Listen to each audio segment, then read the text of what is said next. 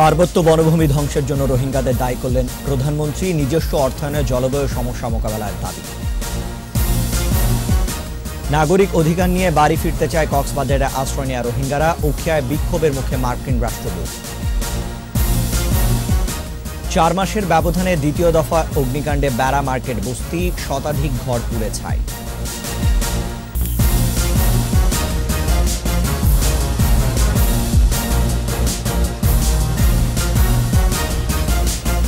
শুনছিলেন সোশ্যাল ইসলামী bank limited সংবাদ শিরোনাম। আমন্ত্রণ জানাচ্ছি একুশের চট্টগ্রাম সংবাদে। আপনাদের সাথে আছি রিশান মাহমুদ। দর্শক, একুশে টেলিভিশনের সংবাদ একই সাথে সরাসরি দেখতে পাবেন আমাদের ফেসবুক পেজ www.facebook.com/ekushe24 অনলাইন।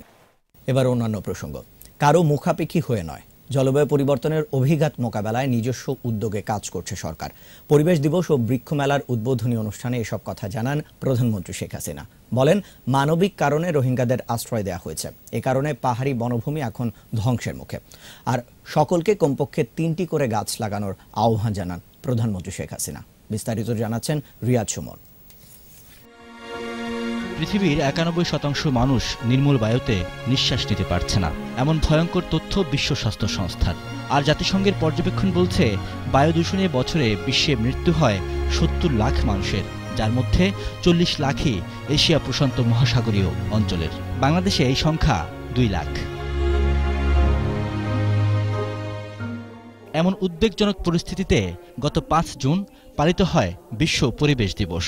দিবসটি উপলক্ষে বৃহস্পতিবার রাজধানীর বঙ্গবন্ধু আন্তর্জাতিক সম্মেলন কেন্দ্রে বিশ্ব পরিবেশ দিবস ও পরিবেশ মেলার উদ্বোধন করেন প্রধানমন্ত্রী শেখ হাসিনা।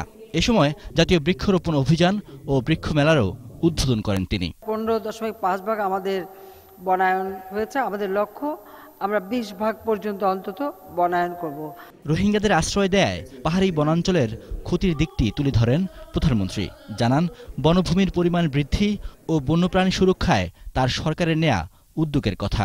মানবিক কারণে আমাদেরকে স্থান দিতে হয়েছে মিয়ানমার থেকে আসা রোহিঙ্গাদের।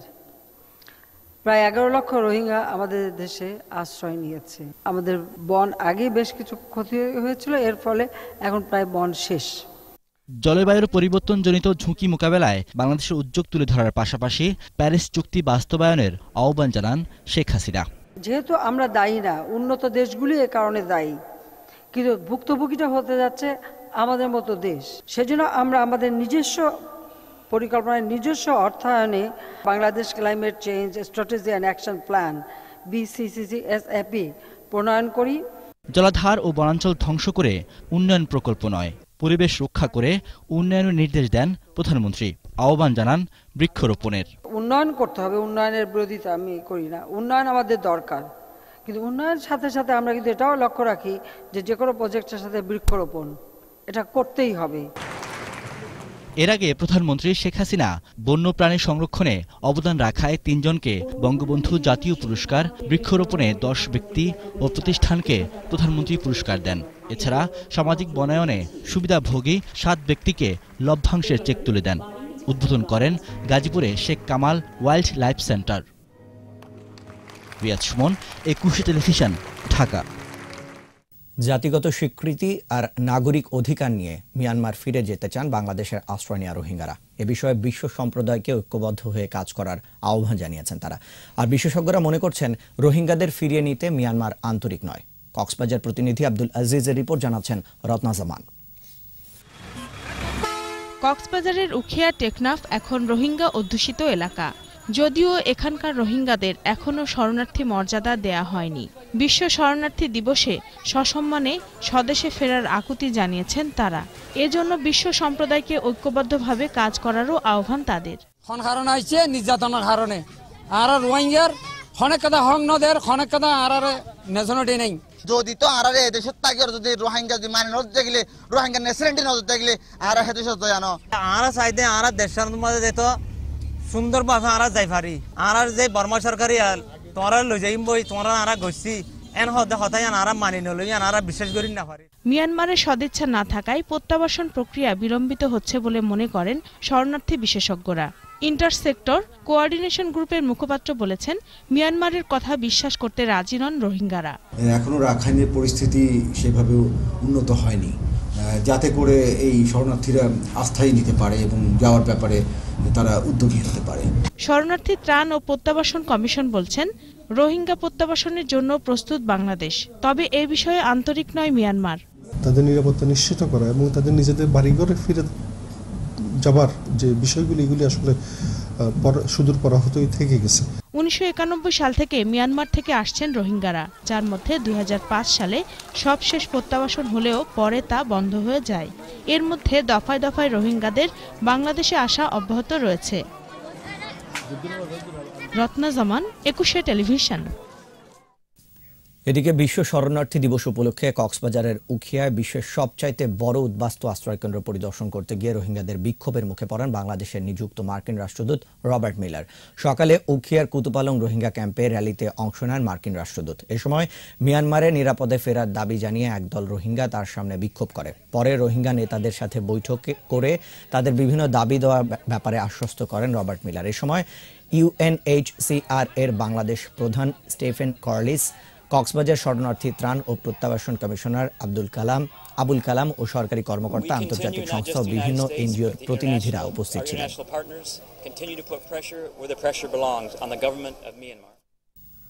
মাত্র 4 মাসের ব্যবধানে চট্টগ্রামের চাকতায় আবারও পুড়ল বেড়া মার্কেট বস্তি।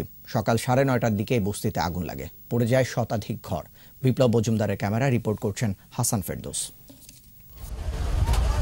গেল ফেব্রুয়ারিতে ভয়াবহ অগ্নিকাণ্ডে 8 জনের মৃত্যুর পর চট্টগ্রামের পাইকারি ব্যবসা কেন্দ্র চাকতাইতে কর্ণফুলী নদীর তীরে আবারও গড়ে তোলা হয় এই বেড়া মার্কেট বস্তি। বৃহস্পতিবার সকালে ভয়াবহ অগ্নিকাণ্ডের ঘটনা ঘটে সেখানে। আগুনে পুড়ে যায় শতাধিক ঘর। খবর পেয়ে ফায়ার সার্ভিসের 5টি ইউনিটের 13টি গাড়ি প্রায় 1 ঘন্টা চেষ্টা চালিয়ে আগুন নিয়ন্ত্রণে আনে। আগুন এখন সম্পূর্ণ নিয়ন্ত্রণে, কোনো লোক মিসিং এর খবর আমরা পর্যন্ত পাই নাই বা আমরা দেখেও নাই। ক্ষয়ক্ষতি এখন ঠিক বলা যাচ্ছে না, তদন্ত সাপেক্ষে ক্ষয়ক্ষতি নির্ধারণ করা যাবে। মাত্র 4 মাসের ব্যবধানে দ্বিতীয় দফা অগ্নিকাণ্ডে নিঃস্ব হয়ে পড়েছেন অনেক নিম্ন আয়ের মানুষ।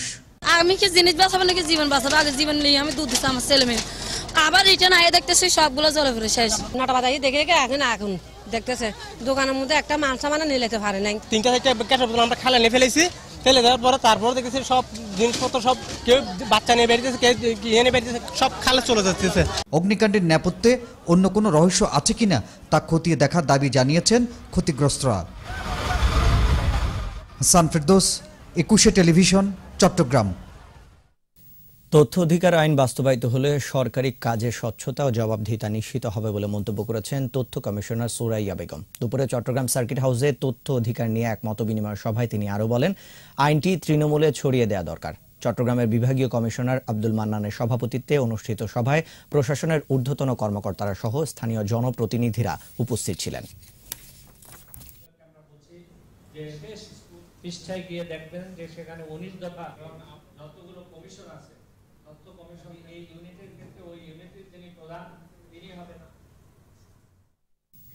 মাদক ব্যবসায়ী ও সেবীদের গ্রেফতারের দাবিতে চট্টগ্রামের 34 নম্বর পাথরঘাটা ওয়ার্ডে বিক্ষোভ মিছিল ও মানববন্ধন অনুষ্ঠিত হয়েছে। এনামুল হক ইনামের সভাপতিত্বে বিকেলে নগরীর পুরাতন ফিশারিঘাট এলাকায় যুব সমাজের ব্যানারে মানববন্ধন অনুষ্ঠিত হয়।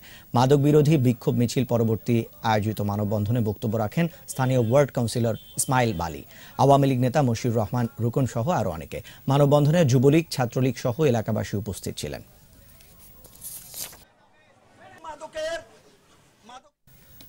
খাগড়াছড়ির জেলা সদরের খাগড়াপুর এলাকা থেকে হাত পা বাঁধা অবস্থায় প্রভাকর ত্রিপুরা নামে এক কলেজ ছাত্রের লাশ উদ্ধার করা হয়েছে।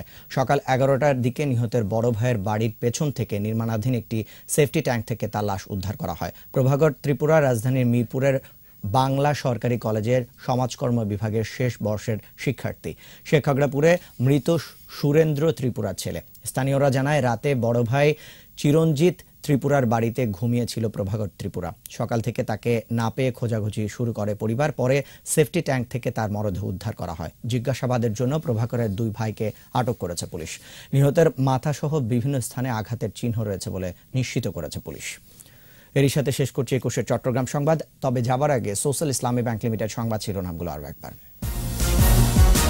পার্বত্য বনভূমি ধ্বংসের জন্য রোহিঙ্গাদের দায়ী করলেন প্রধানমন্ত্রী। নিজস্ব অর্থায়নে জলবায়ু সমস্যা মোকাবেলার দাবি। নাগরিক অধিকার নিয়ে বাড়ি ফিরতে চায় কক্সবাজারে আশ্রয় নেওয়া রোহিঙ্গারা, উখিয়ায় বিক্ষোভের মুখে মার্কিন রাষ্ট্রদূত। 4 মাসের ব্যবধানে দ্বিতীয় দফায় অগ্নিকাণ্ডে বেড়া মার্কেট বস্তি, শতাধিক ঘর পুড়ে ছাই।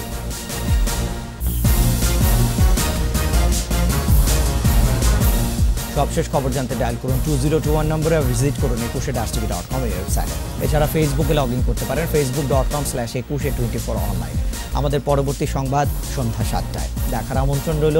একুশের সাথেই থাকুন।